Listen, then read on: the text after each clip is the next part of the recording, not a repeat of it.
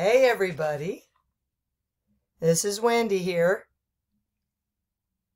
Let me just make sure I get this into full screen. So what we're trying to do, get this all into full screen. So hey everybody, really good to see you all. I've been missing you in the classes. So yes, we've missed March 30th class, and I think at least one here in April. So what we've all decided to do with the school district is here with Parent University. If you remember, these are the classes, and on my website we also have the listing of the class dates.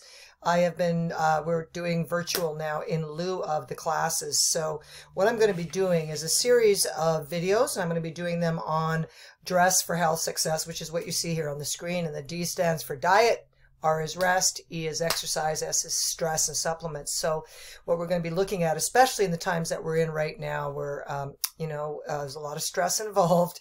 And, it's easy to get overwhelmed and to get off of track with diet. So I'm just going to do some overviews and keep this really short, hopefully short and sweet. You know how we go. Anyway, so I'm Wendy McPhail. I am a clinical nutritionist. I'm also an FDN, which is a functional diagnostic nutritionist, and a colon hydrotherapist. I'm a ADAPT certified health coach, and this has been my field for almost 20 years. So again, I just want to read that this information is not medical advice. It's not intended to replace the advice or attention of healthcare professionals. Consult your healthcare practitioner before beginning or making changes to your diet or exercise program, or for diagnosis or treatment of your illness. So what we're going to be talking about in this particular module number 1 is diet.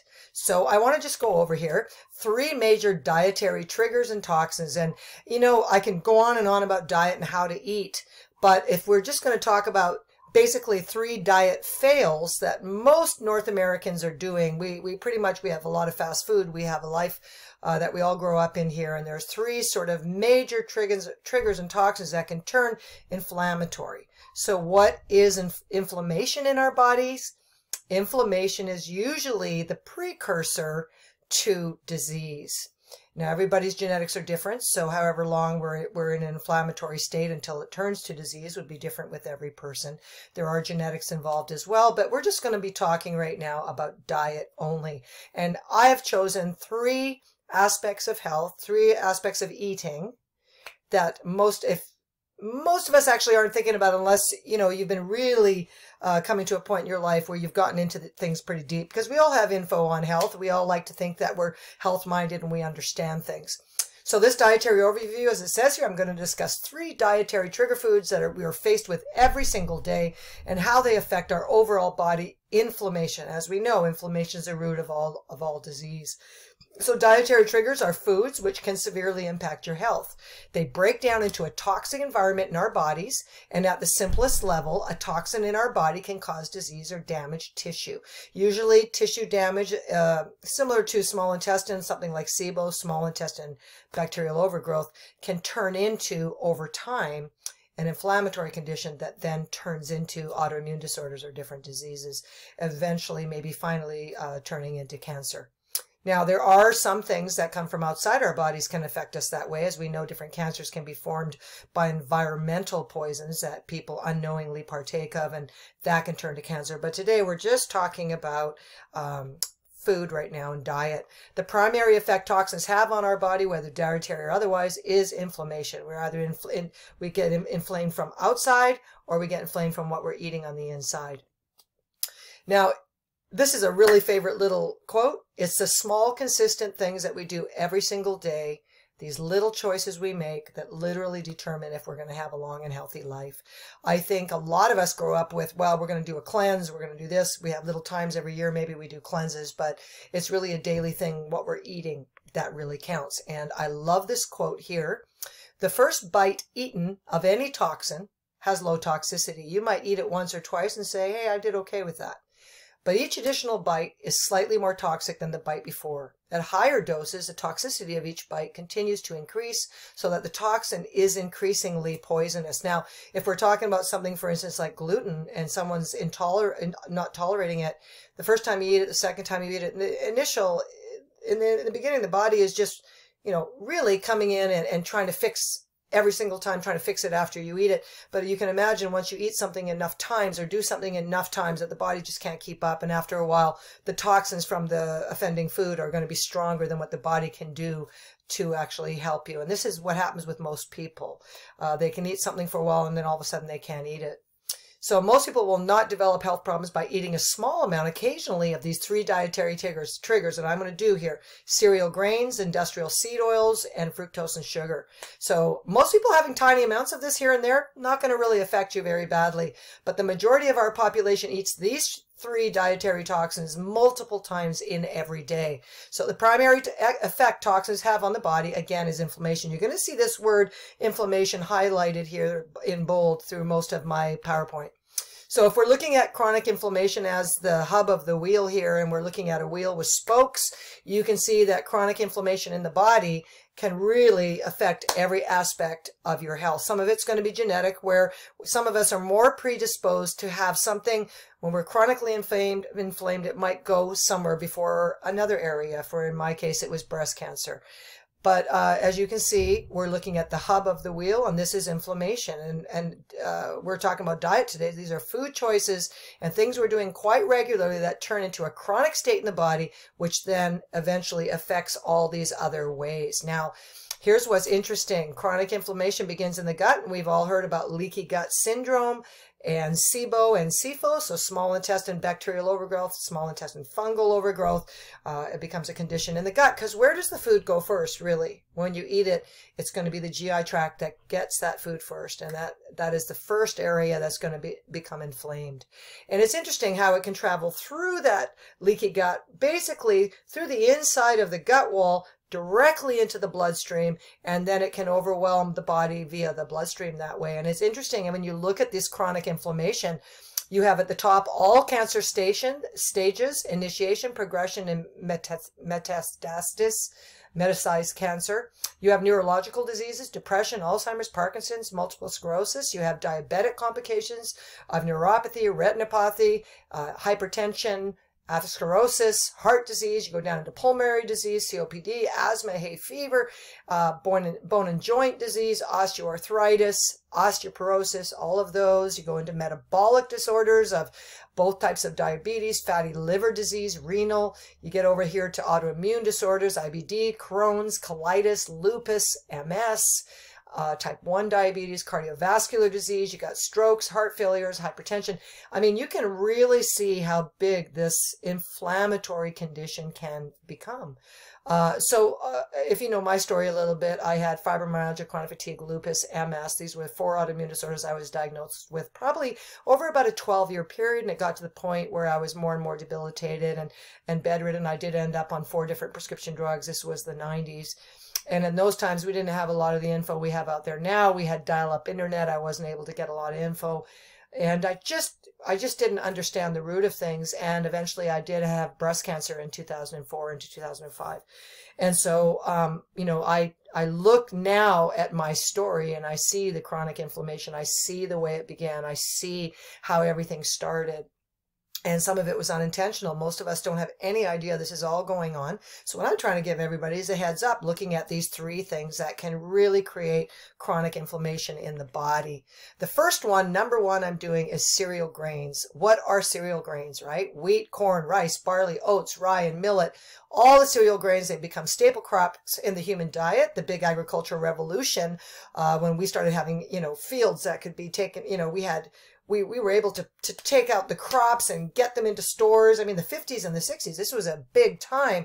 And I think in the last 6 years that cereal grains have become one of the most highly recommended foods, even on our pyramid of health.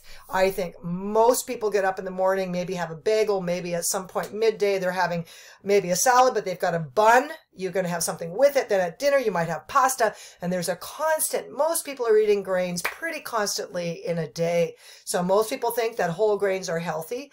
Most grains, though, with indigenous tribal people in all the tribal and different places of historical writings, we know that they soaked and sprouted and fermented all their grains, seeds, and legumes prior to eating. I think nowadays all people are really thinking about is it organic? Really, it's not GMO or something. But you got to understand that grains and these issues go deeper than just that.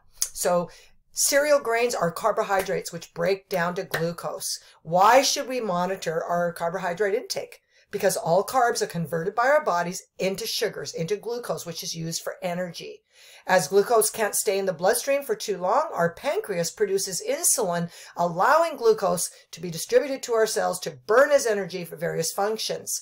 The majority of people do not burn off all of our glucose consumed in our diet, and we're eating a lot of grains, like we're having pasta, we're having bread, we're having cereal, and we're usually having them daily. So all of this glucose ends up getting stored as glycogen to be used by our muscles and liver, and the rest ends up as triglycerides or fat in the fat cells. That's when we get that visceral sort of big tummy, the big waist that we get. And we end up with insulin resistance, weight gain, obesity, prediabetes, type 2 diabetes, and some cancers.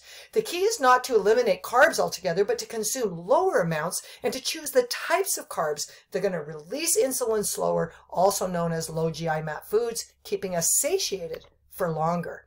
So wheat. Most of us have heard of celiac. It's a condition of severe gluten intolerance. This condition can be dramatic in people. A toxin called gluten, which is a protein and peptide, is present in wheat and many of the most commonly eaten cereal grains. And by the way, corn has something called zyne. Oats have something called zonulin. There's many kinds of peptides that are in other grains that might not be gluten, but still do great damage to the intestinal tract that we don't realize is happening. So gluten does damage the intestine and makes the lining leaky. That's what we were talking about. A leaky gut is one of the major predisposing factors for diabetes and obesity. What is less known is that wheat gluten and these peptides trigger an immune response in our bodies and gut inflammation in almost everyone, even if you are not gluten intolerant. If you don't have a celiac, and you might think, well, I'm fine, but over 80% of the population develops measurable gut inflammation after eating wheat gluten. So increasing numbers of scientists and medical professionals are beginning to make the connection between modern wheat and chronic digestive inflammatory illnesses. Inflammation, here's that word again. It's the body's natural response to pathogens and wounds.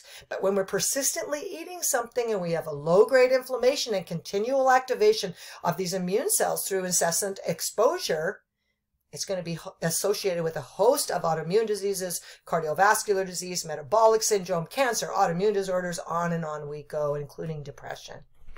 So also, all these grains, they have something called anti-nutrients in them. All of them, these grains, seeds, and legumes, they have anti-nutrients that are coatings on the seed.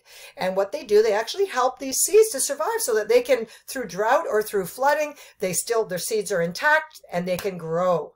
So these anti-nutrients that coat the seeds, they produce toxins that damage the lining of our gut if we don't soak and sprout and ferment them. They also produce toxins that bind essential minerals, making them unavailable to our body. And 3, they produce toxins that inhibit digestion and absorption of other essential nutrients, including protein. So this is a big deal. We are mostly looking for non-GMO when we buy, but indigenous people and many tribal and even people up to 100 years ago, they soaked, they sprouted, and they fermented their foods. So this is really an important thing. And I think that if we do eat cereal grains, we need to discuss how we're going to utilize our grains. So www.sproutpeople.org has a great info on grain and legume preparation for the highest bioavailability. Tells you how many hours to soak your legumes, how many hours to sprout. It talks about fermentation. I will tell you that compared to meat, seafood, vegetables, fruits, grains are a poor source of bioavailable nutrients. So I really recommend to people to stay away from this high carbohydrate, high glucose type food, and instead stay back with these other foods. Go with an ancestral diet where you're getting higher protein and higher fat content. Now, each of these modules I'm doing here are 15 minutes long. So I just want to tell you right now that we've got about 30 more seconds here. And then I'm going to be ending this video and I'm going to go into module 2. So if you want to go back over this at your own leisure, I will be talking further in the next video, in the next module, further about the second. We were talking about number 1, cereal grains are the first diet fail.